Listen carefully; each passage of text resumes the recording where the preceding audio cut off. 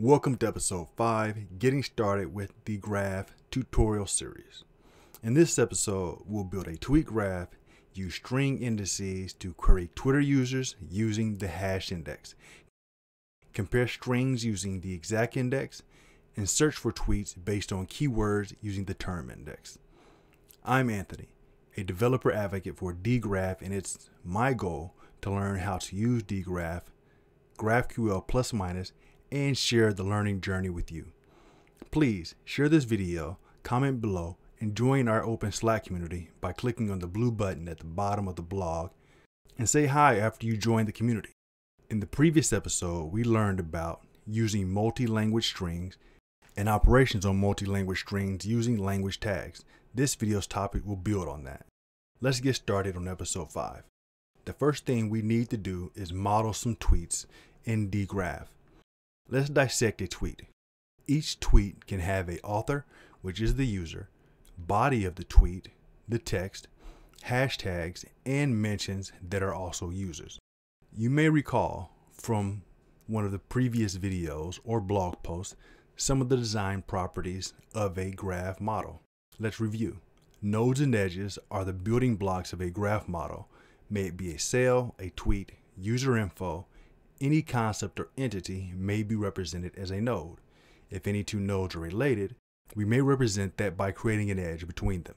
Nodes of the tweet graph are the author, which is the user, the body of the tweet, we're going to call that the whole tweet, hashtags.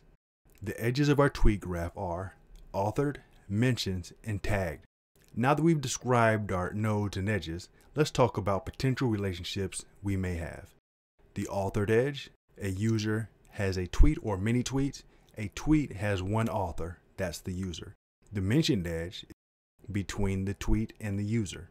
A tweet may mention a user does not mention a tweet. And our third is tagged with. A tweet is tagged with a hashtag is not tagged with a tweet. Let's see what we've built. Look at all the nodes with their strong relationships. Notice there's no direct relationship between an author and a hashtag node. Let's see the graph with real tweets.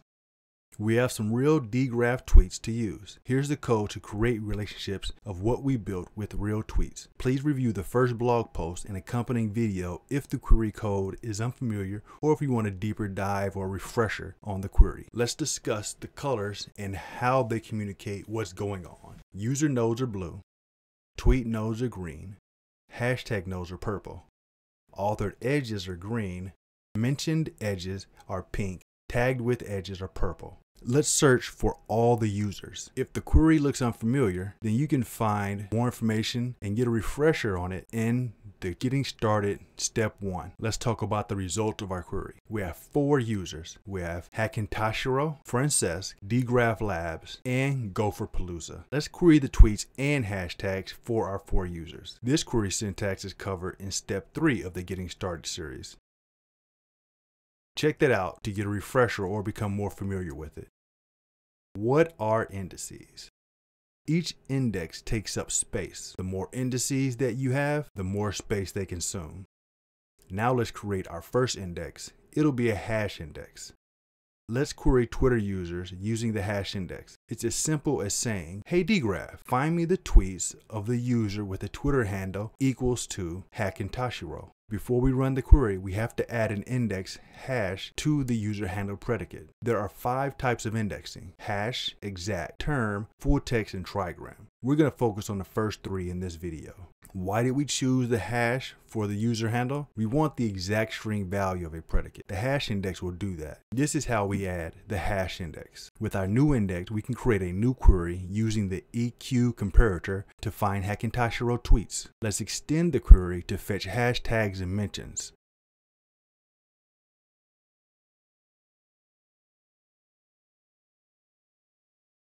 Do you know that string values in Dgraph can also be compared using comparators like greater than or less than? Let's see how to run the comparison functions other than equals to on the string predicates. Let's use the other comparators that we have. We need to use the exact index. Again, if you're not familiar with these, check out step 3 in our Getting Started video series. All 5 may be used to compare string predicates. Here's an example. Find users that come after Dgraph Labs. Why did we get an error? What's the message? You can see from the error message that the current hash index on the user handle predicate doesn't support the GT function. To be able to do string comparison operations like the one we're making, we need to set the exact index on the string predicate first. The exact index is the only string index that allows you to use the GE, GT, LE, LT comparators on string predicates. The exact index also allows you to use the equals to comparator. But if you want to use just the equals to comparator on string predicates, using the exact index would be an overkill. The hash index would be a better option as it is much more space efficient. Here's the exact index in action. Though a string predicate can have more than one index, some of them are not compatible with each other. One such example is the combination of the hash and the exact index. We cannot use hash and exact index on the same predicate. Let's resolve this error by removing the hash index because we want to have access to all of the comparators, not just the EQ comparator. The user handle predicate already has the hash index, so trying to set the exact index gave us the error. Let's uncheck the hash index for the user handle predicate, select the exact index, and click Update. Though Dgraph allows you to change the index type of a predicate, do it only if it's necessary. When the indices are changed, the data needs to be reindexed, and that takes some computing, and computing takes time, and it could take a bit of time. While the reindexing operation is running, all mutations will be put on hold. Let's rerun the query with the proper index option. A keyword-based search is a useful way to find relevant info. Are we able to search for tweets based on one or more keywords related to our interests? Yes. Yes, we can. We can search for tweets based on keywords using the term index. The term index lets you search string predicates based on one or more keywords. These keywords are called terms. To be able to search tweets with specific keywords or terms, we need to first set the term index on the tweets. Adding the term index is similar to adding any other string index. Term has two built-in functions, all of terms and any of terms. Term also supports the EQ comparator, but not the other comparators. Now let's run the query with our new functions. Let's find all the tweets with the word go or graph. The term search functions, any of terms and all of terms, are insensitive to case and special characters. Here's a new search, go or GraphQL.